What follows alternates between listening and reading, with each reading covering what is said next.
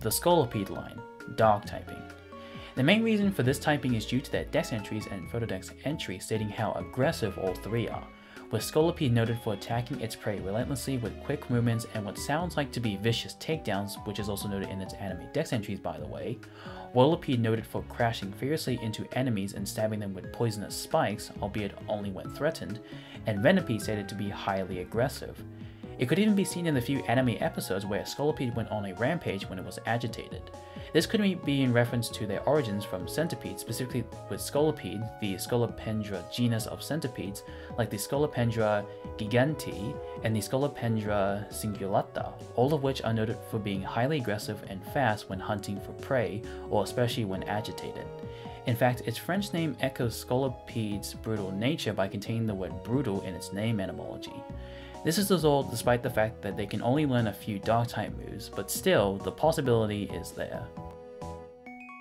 Whimsicott, Dark typing. The big reason for this typing is in its inspirations from the Brazilian folklore Seichi, who are known to play annoying pranks on people and cause mischief, potentially to a dangerous degree, which is backed up with Whimsicott having the prankster ability. And in its dex entries, anime dex entries, and even in its Super Smash Bros. Trophy description, they explain numerous times how it likes to intrude and cause mischief to people's houses by leaving balls of cotton all over the place, hide important things, and mess up the place, all the while learning a decent amount of Dark-type moves already. The Chandelure line, Dark typing. Seeing as this Pokemon is likely based on spirits, as indicated by its Chinese name etymology, they may be inspired by the atmospheric ghost light, the Will-O-Wisp, from European folklore, where in some depictions they are referred to as an, quote, evil light, or a sinister or a mischievous spirit that misguides travelers, and this same idea can be seen in the evolution line in their dex entries like Litwick pretending to guide people or Pokemon lost in the dark only to suck out their life energy, or even guide them to the afterlife, spirit, or ghost world, however you want to put it. This was also noted in the anime dex entries, and in fact there was even a known episode in the anime that showcased this exact scenario.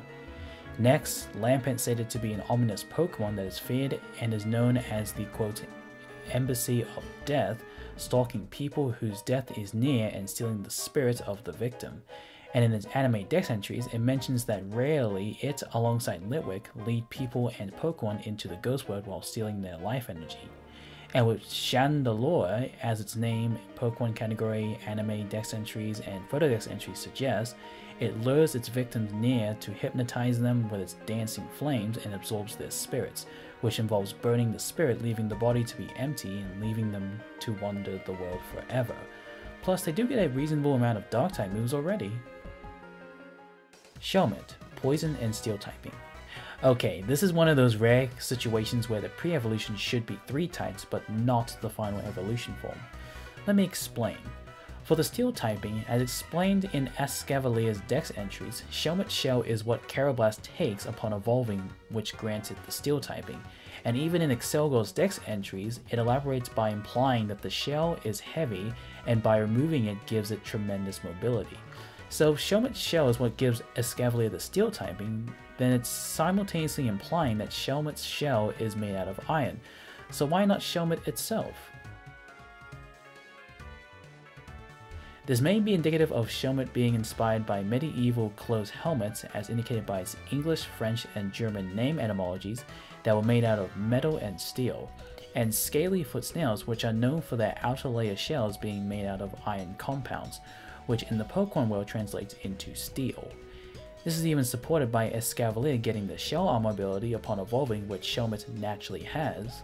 Now for the Poison typing, this mostly ties into its in-game dex entries and anime dex entries, detailing how it apparently has the ability to spit out poisonous liquid from its mouth, which is by proxy is also apparent with Excelgor, and especially if we take Excelgor into account, then his is even supported by the fact that it and Excelgor can already learn a lot of poison type moves already, including Acid Spray and the poisonous type exclusive move Toxic.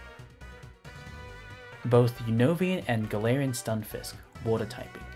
This typing relates to how Stunfisk appears to be based on a variety of, what do you know, aquatic fishes like the Stargazer fish, but mostly the flounder fish and the electric ray as indicated by its French and German name etymologies, and likely the goosefish as mentioned in a past interview with Ken Sugimori in a Dream Nintendo magazine in 2011, all of which are known to inhabit the ocean waters or in the deep sea. And perhaps maybe the Unovian form's shiny colors could be an indication to this, and this is supported by its being in the Water 1 egg group. It is also known to inhabit coastal areas, beach seashores, and nearby water as stated in its in-game dex entries, anime dex entries, and photo dex entry, which is one of the main ways of encountering one in the games, like in Unova on Route 8, Icarus City, and Moon of Icarus by walking through puddles, fishing, or surfing, in the swampy area of Carlos on routes 14 and 19, in the Ultra Space Wilds Water World, and in side series games such as Lake Soothing Shores and the Blushing Beach. And this is also seen in the anime with Silent Stunfisk initially inhabiting a lake. Additionally, you can already learn a good amount of water-type moves as well, such as Water Gun among others. Golurk, flying typing. This one may come off as questionable at first, but let me explain this one. Its dex entries describe it as being able to fly at Mach speed, which is distinctly shown in the anime like with Ridley and Hopper's one alongside its dex entries, movies like Movie 14, and even in the games where it can clearly learn the move Fly. And considering the fact that there are Pokemon who can also learn Fly and don't have wings like the Force of Nature trio, Genesect, and Dragapult, it wouldn't be illogical to make Golurk a flying type. In fact, looking over the majority of Pokemon categorized as the flying type, it is made clear that Pokemon don't necessarily have to have wings in order to be such type, examples being the Dodrio line, Gyarados, the Jumpluff line, Rayquaza, Minior, and Enamorus to name a bunch. Durant, ground typing.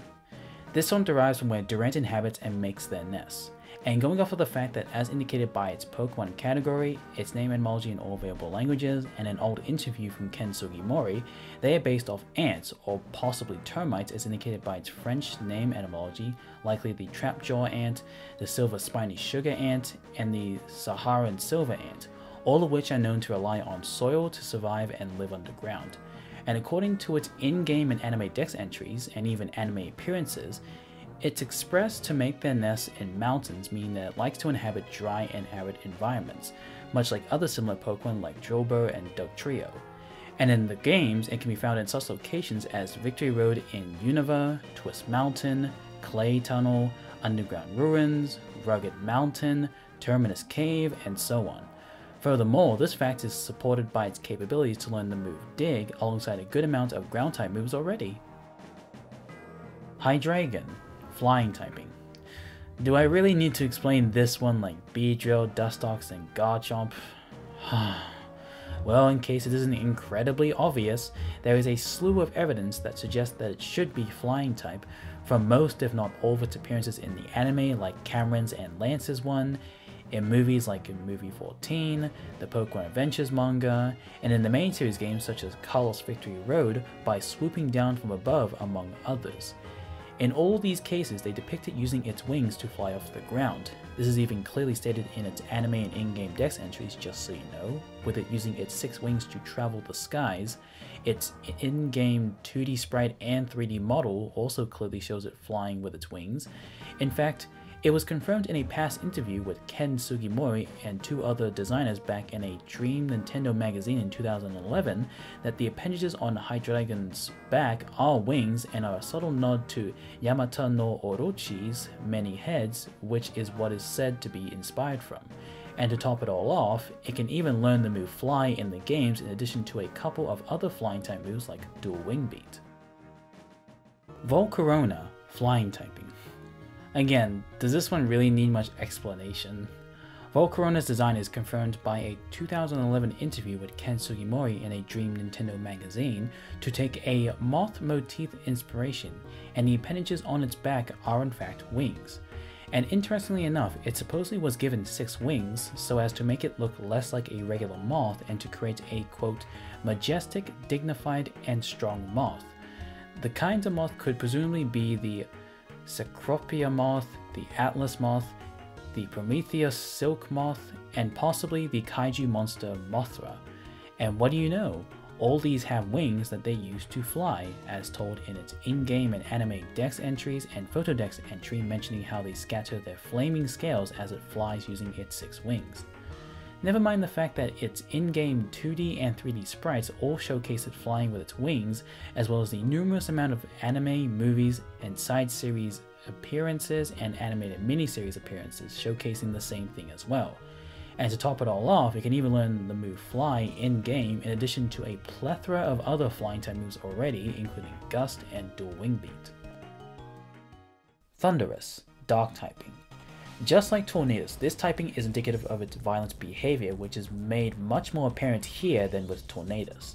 Thunderous, as previously mentioned before, is based off the Japanese Shinto god Raijin, just like Raiko, for your information, who was depicted as a terrifying demon or oni that could be seen more as a trickster or one causing mischief and cause destruction and chaos by throwing lightning at townsmen and summoning severe storms, which again ties into its title as one of the forces of nature.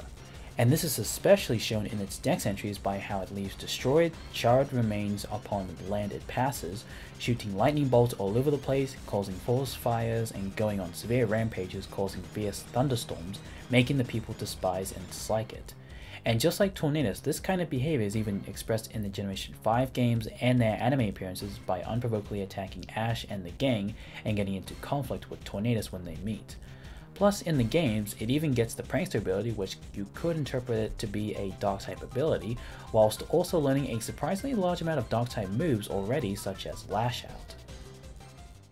Reshiram, Flying typing. Within Reshiram's design, its arms are confirmed to be wings, which could be indicative of its possible inspirations from winged beasts such as wyverns, birds, and pterosaurs, while also perhaps from the symbolic representation of the two contraries, sulfuric mercury and sulfuric sulfur, Reshiram being Mercury, from alchemy and Western occultism tradition that are depicted as two dragons, one being a white fluffy dragon with 2 wings, and the other a black scaly dragon with 4 limbs.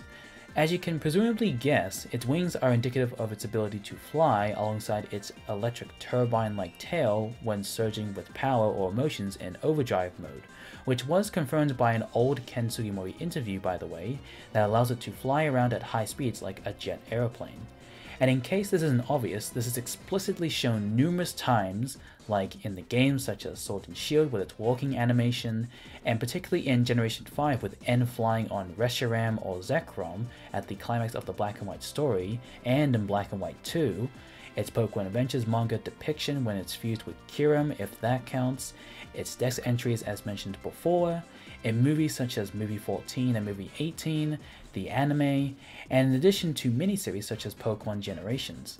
And although its flying type move pool is limited, it does notably get the move Fly and Dual Wing Beat. Zekrom, Flying typing. Now, I'll be honest, this one you could maybe disagree with, maybe. But nevertheless, much like Reshiram, and according to old Ken Sugimori interviews in 2011 and 2012, Zekrom's protruding appendages on his back are confirmed to be wings which derive from a more, quote, traditional dragon design, which in this case is likely from European dragons as they are depicted traditionally with a pair of wings and 4 legs, or in Zekrom's case, 4 paws. Furthermore, its appearance may also be derived from the symbolic representation of the two contraries, sulfuric mercury and sulfuric sulfur, Zekrom being sulfur, from alchemy and Western occultism tradition, that are depicted as 2 dragons, one being a white fluffy dragon with 2 pairs of wings, and the other a black scaly dragon with 4 limbs, coincidentally enough.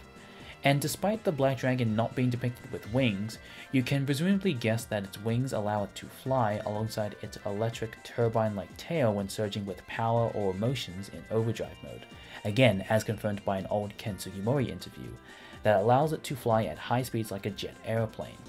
And this is even explicitly shown in the anime, again in Movie 14 and Movie 18, the Generation 5 games again with N flying on Reshiram and or Zekrom at the climax of the Black and White story, and in Black and White 2, its dex entry is confirming its ability to fly, and again, although it does learn very little flying type moves, it does get ones like Dual Wing Beat and Fly to support this as well.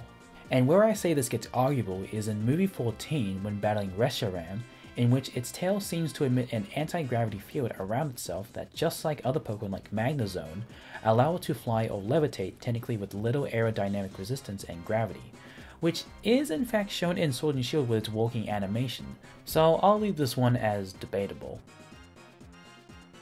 Kyurem, flying typing. Talking about regular Kyurem with this one may be a little confusing, just like how I was before, but as a matter of fact, Kyurem does apparently have the ability to fly using its weirdly shaped appendages that are confirmed to be wings on its body that are covered in ice that can break off, as shown in Black and White 2 and Pokemon Generations.